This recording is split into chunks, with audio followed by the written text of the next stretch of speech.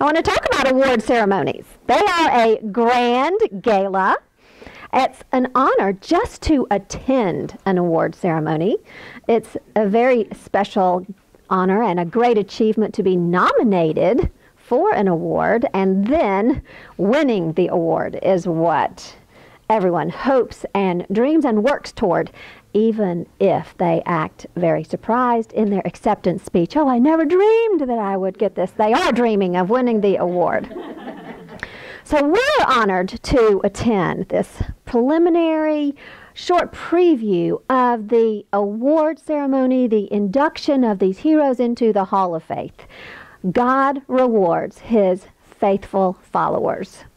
And it's not too early to applaud the saints who are in Hebrews 11. I want to talk about this group of people. They are an inclusive group, not exclusive. Think of who's in the Hall of Faith in Hebrews 11. Men and women and children, fathers and mothers and brothers, Israelites, and a pagan prostitute. There are farmers and shepherds and kings and prophets. There are obedient worshipers, and there are fearful soldiers. These were ordinary people. You know who was characterized as blameless and upright and feared God and turned from evil?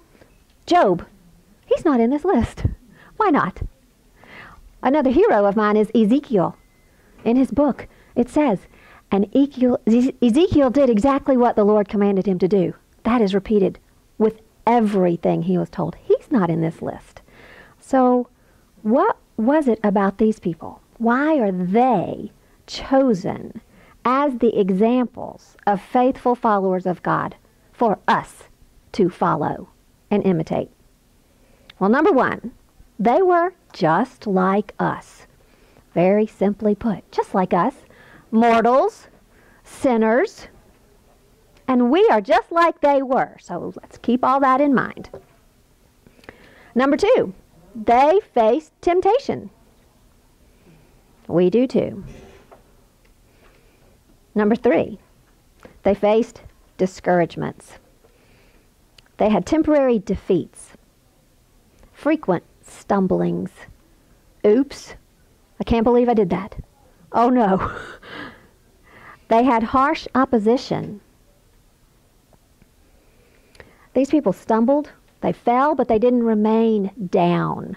When they stumbled, when they disobeyed God, they repented and they got back up and they followed and walked with him again. Number four, they had family problems, for one. Some of them had cultural antagonism. Some had physical weakness in one form or another. Some of them had personal insecurities. Some of them had bad reputations. We're going to see more of that in the next set of people that we look at in our homework this coming week. There's not one thing that we can say about these heroes that make them out to be able to walk by faith better than we can. They didn't have something that we don't have. They weren't supernatural. They weren't super special. They were ordinary people. Now we might say, but they heard directly from God. Wait a minute. You've heard directly from God too. And the book we're in started us out and reminded us. Hebrews 1 and 2. Long ago, at many times and in many ways, God spoke in various ways to our fathers by the prophets. But in these last days, he has spoken to us by his Son. So we have heard directly from God himself, the God-man, Jesus. What other similarities to these people do we have? Number 5, they knew God.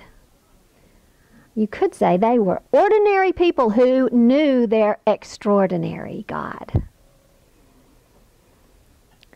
Number 6, they had promises from God, and so do we.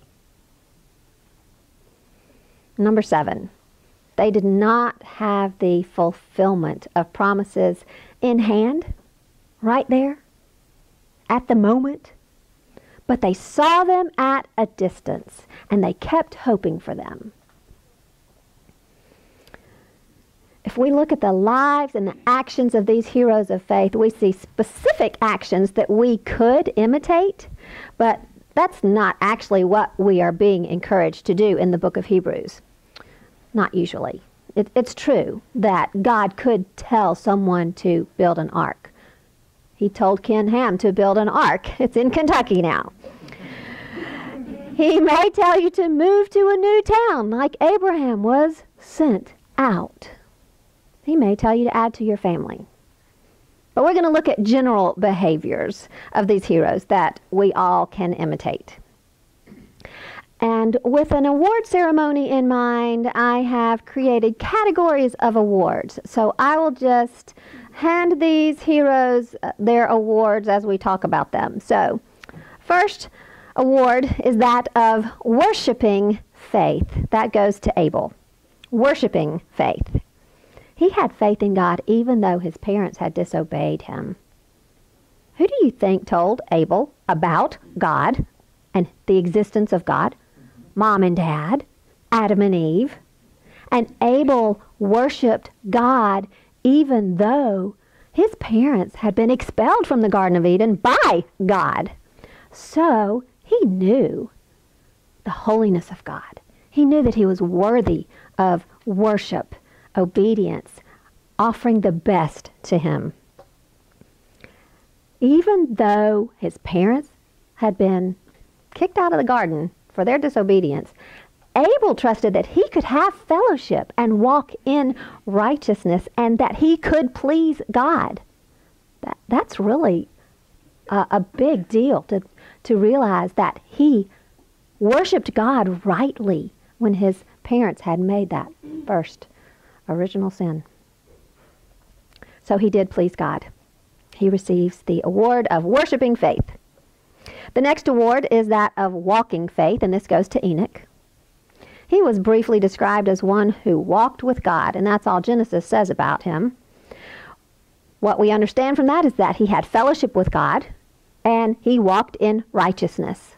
That's part of what it means to walk with God. So that means that he feared God and he turned from evil.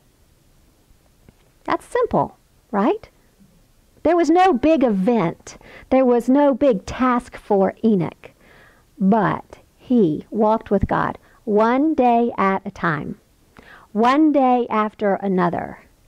And when Enoch was 65 years old, he was just a kid in those days, and those around him had lives that were so long, 900 years long. Enoch probably anticipated a very long life. So he kept putting one foot in front of the other and walking with God in obedience and reverence to him. What was life like all around Enoch? Those other people that he lived with.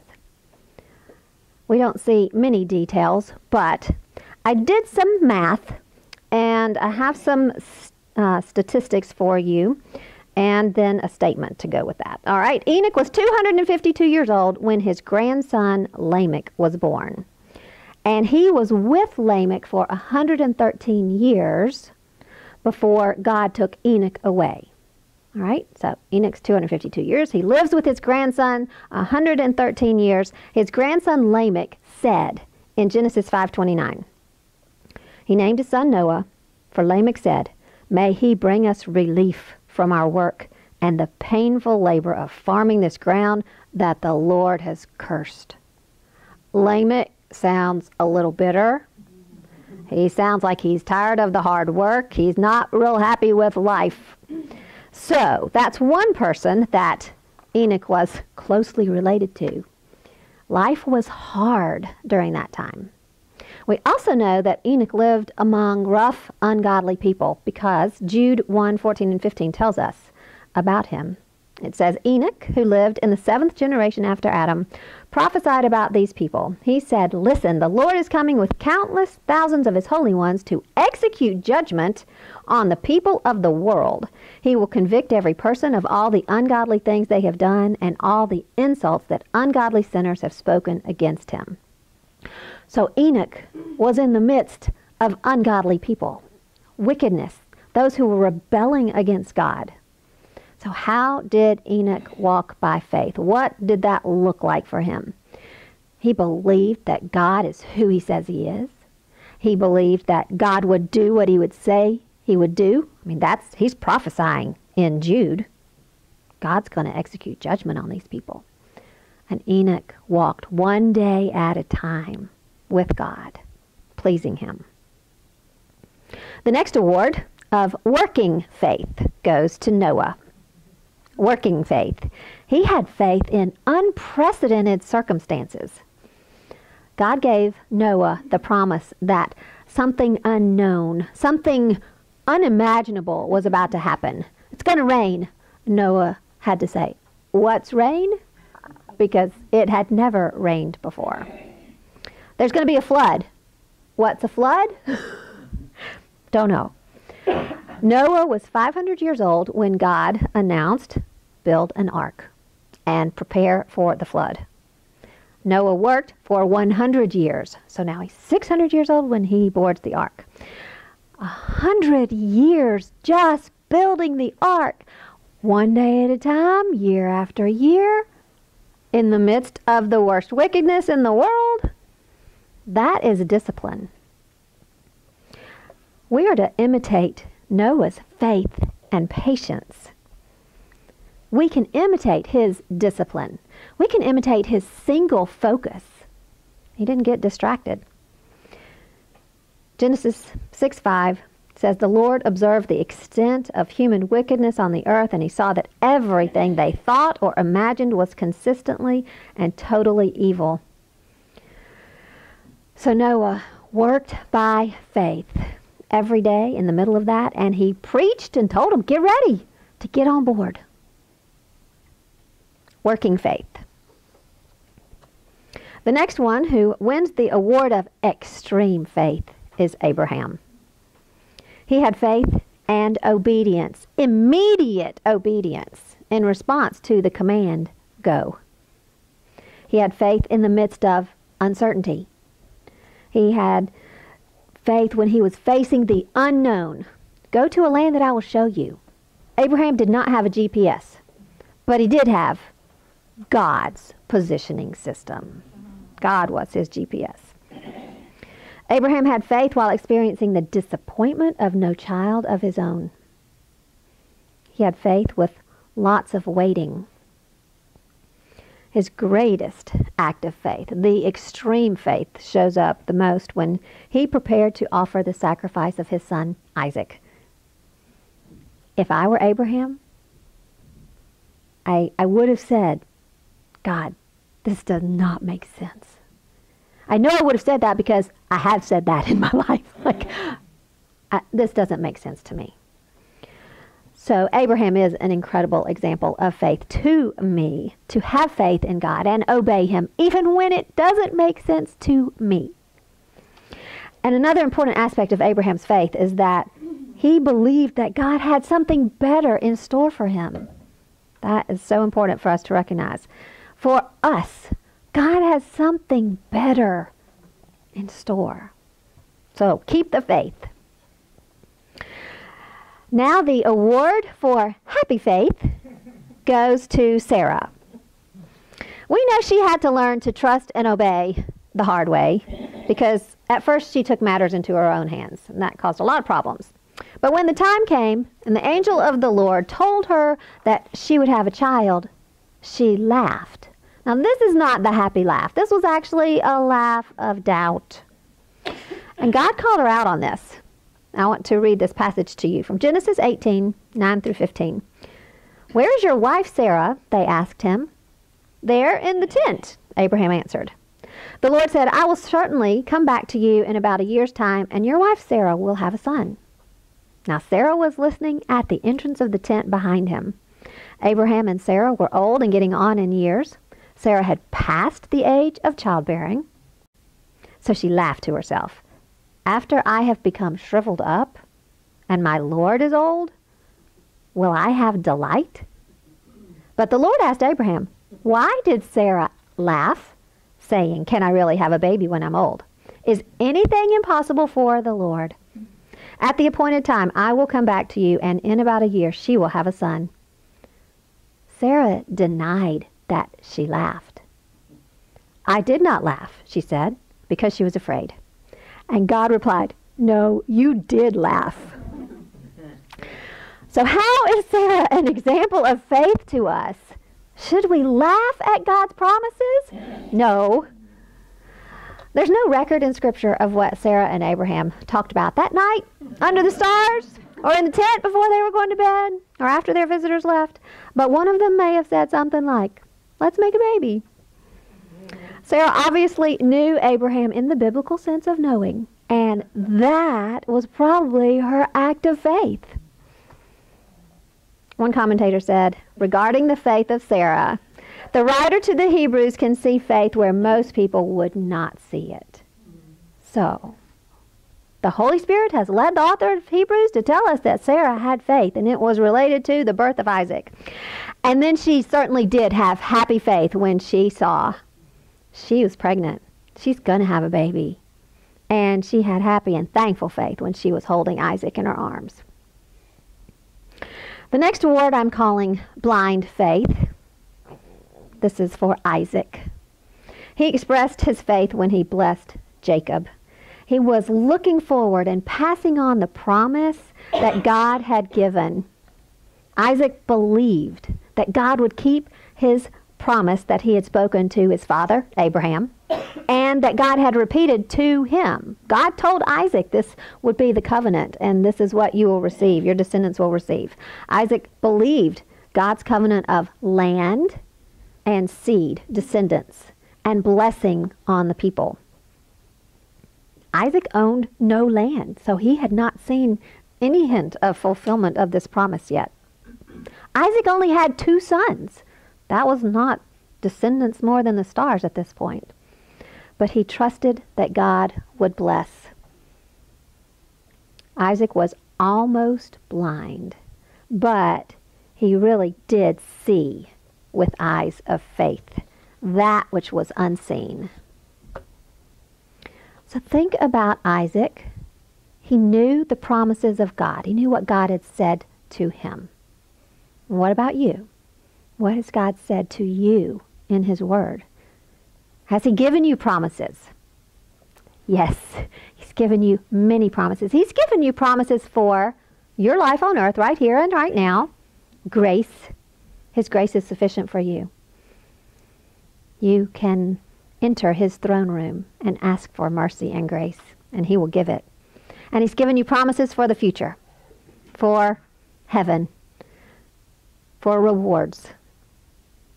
No more pain, no more tears, no more sickness.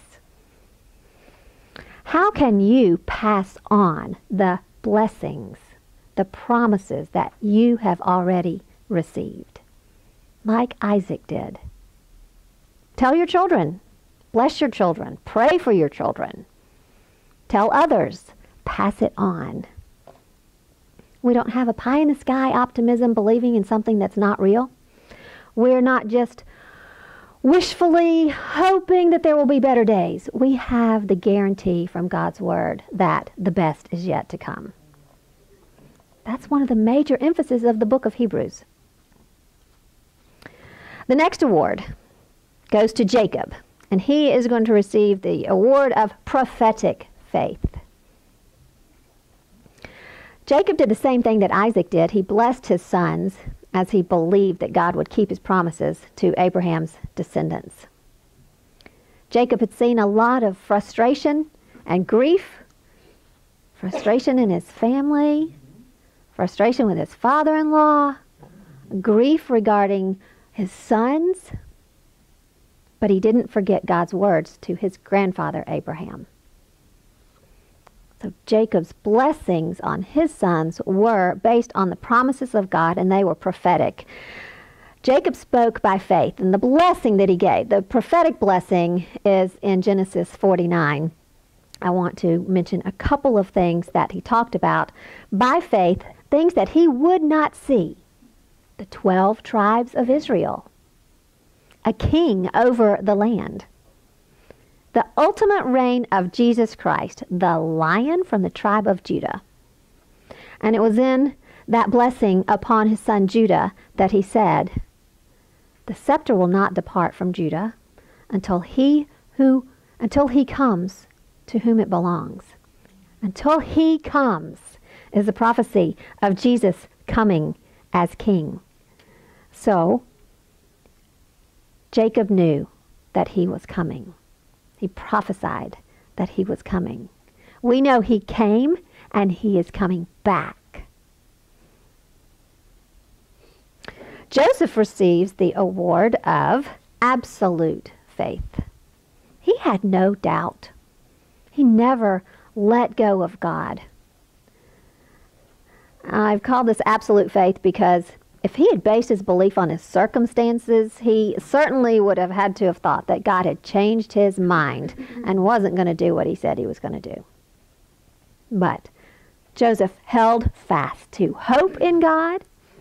He clearly held to God as the anchor of his soul through everything that he went through. He walked by faith. He turned from evil. He turned away and ran away from Potiphar's wife. He trusted God and waited on him while he was in prison. He forgave his brothers for their actions. And then Joseph made his own funeral arrangements and planned for his bones to be ready for travel when Israel would finally go to their own land. Years ago, when my family, my husband and I were selling our first home, it had been on the market for a long time.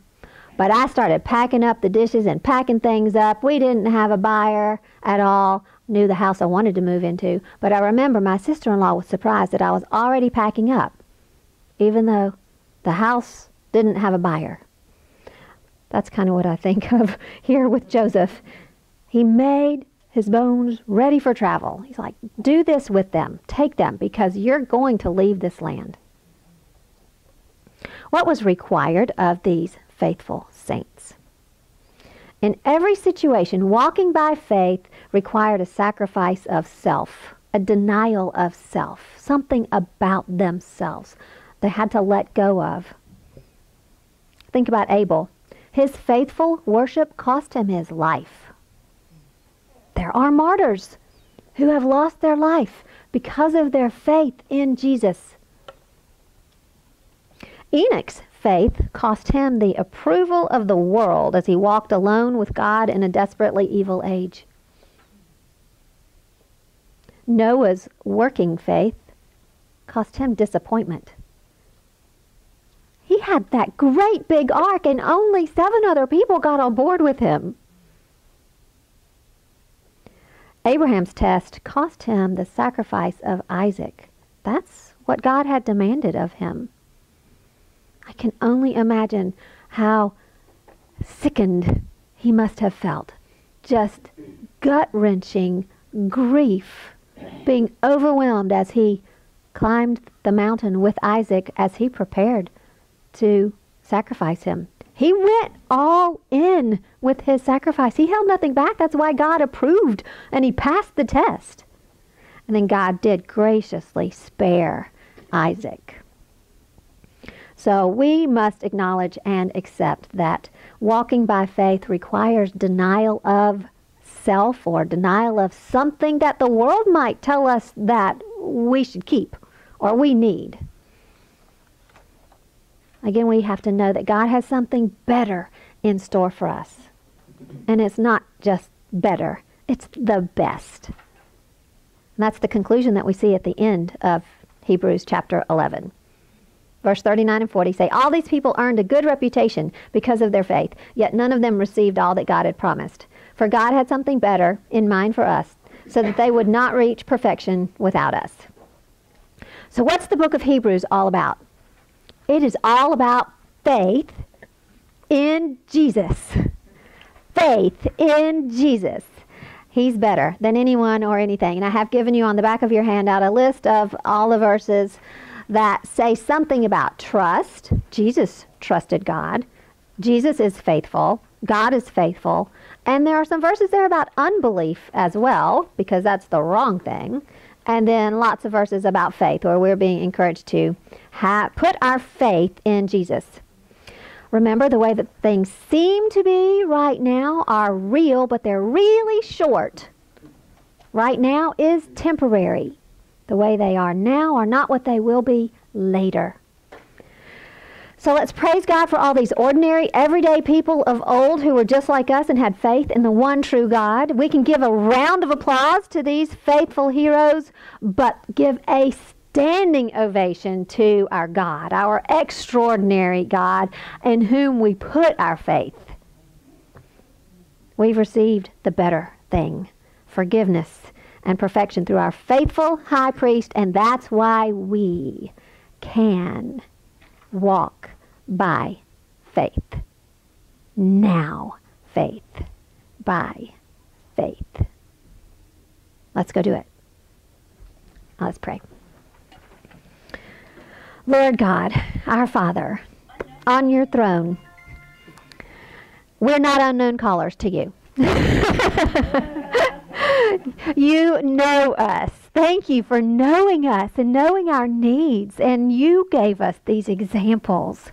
And you know exactly what you're going to do in our lives. You know how to grow our faith and test our faith and show yourself to be faithful. Thank you. Thank you, Jesus, that you have walked a life of faith. You are our faithful high priest. You are our help on high. We want to walk by faith and please you. So help us deny ourselves, say no to sin, turn from evil, fear you appropriately, love you, worship you. Let our faith be seen by others as our faith in you who are unseen is true and real. Just thank you for your word, your promises to us, Lord. Keep holding on to us, and we are holding on to you. In your name, Jesus, we pray. Amen.